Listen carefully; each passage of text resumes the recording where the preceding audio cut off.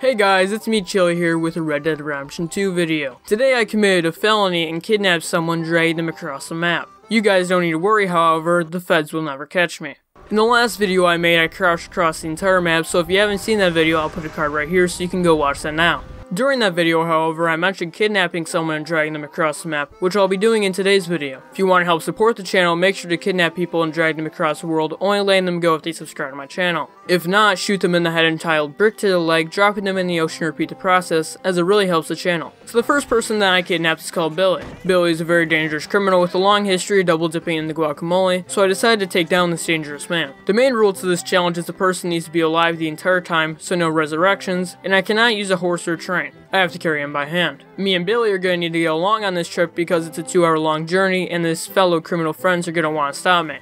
The double dipping mastermind and I made our way across New Austin, but there were a few obstacles. I have to avoid roads and towns because if the double dipping gang sees I kidnapped their leader, they will hunt me down. So I made my way across the wilderness where I encountered a spy for the gang. I was in first person to speed things up, but as we all know, bad things happen in first person. A guacamole double dipping gang spy disguised as a badger attacked me, dropping the double dipping gang leader. I took out the spy but knew I'd have to restart. The next innocent person, criminal I kidnapped, was a pineapple preacher. He was worshipping pineapple pizza and was planning a rebellion against the king of pepperoni. I knew that this man must be taken down, if not he would take down the monarchy and make pineapples replace pepperoni, a disgusting crime to say the least. I disguised myself as one of his disciples and after listening to him rant, I took him down. However, although I may have the mastermind behind the pineapple rebellion, his fellow criminals will be out to stop me from bringing him to justice. I knew the fastest way out of New Austin was to follow the railroad, and although a risky move since the pineapple rebellion would be patrolling this area, if it worked the reward would be immense. I was coming up on an outpost when a pineapple revolutionist stuck up behind me. While evading them, I did drop the criminal, however I decided it wasn't too big of a deal and carried on. I decided it was too risky to stay on the road for the pineapplers could catch me, so I cut across the wilderness keeping a close eye out for badgers.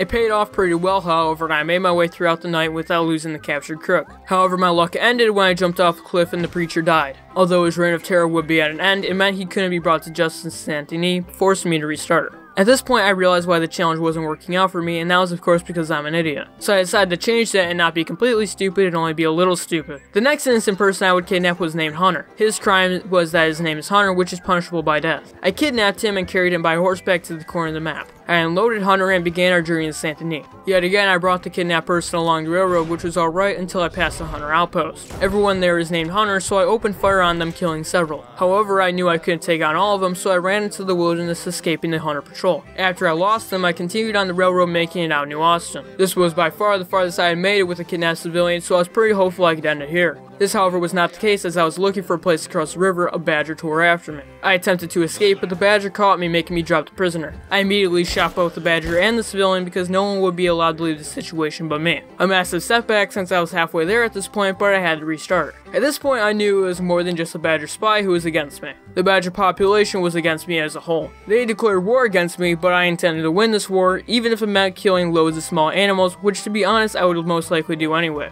The next person I kidnapped was completely innocent and his name is irrelevant. At this point I hadn't established a kill on sight rule, but I was extremely cautious. Sadly, because I was only cautious and not violent, I was mauled by wolves who were working with the badgers. Both me and the civilian were killed, which really f***ing sucks. This time I kidnapped a legitimate criminal, part of the Del Lobo gang. I carried him on horseback to the corner of the map and began the journey following the railroad. I had learned from previous attempts and established a shoot on sight rule. If it has a pulse, pump it full of lead. An extremely violent act to be fair, but I didn't eat any, so it was vegan as well. I killed birds, armadillos, and bottles, which got me to armadillo safely. However, I saw a train and had a hogtie criminal on my back, so only a sociopath wouldn't do the same as me and throw him into an oncoming train. Unfortunately, I failed kindergarten and miscalculated where to stand and died myself. Hilarious but highly questionable.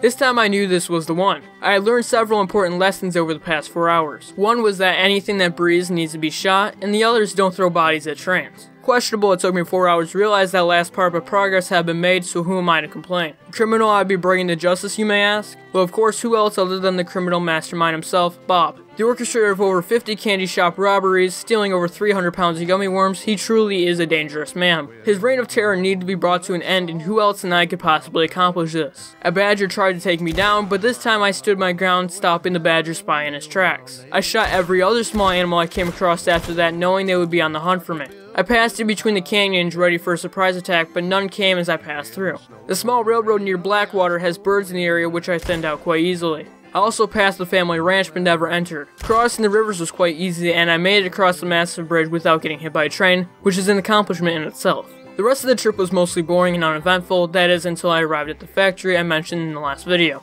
I threw Bob down and you all know what happens next. No, you sick f***s, this is a PG channel. I let him lay down because his back must hurt from being carried all over the place, the lazy bastard. I carried Bob into town and the last part of the mission to free the nation from Bob, the candy thief's grasp, was almost within reach. All I had to do was get into the saloon. Sneaking around to not get seen and going through people's backyards just like in real life, except for in real life I looked through the windows, I made my way to the saloon. Although the candy bandits outside were beginning to realize what I had done, I was able to make it inside and liberate the nation from the candy thief's grasp once and for all. Although the badgers are still a threat, at least everyone can sleep knowing the candy thieves are finally put to justice.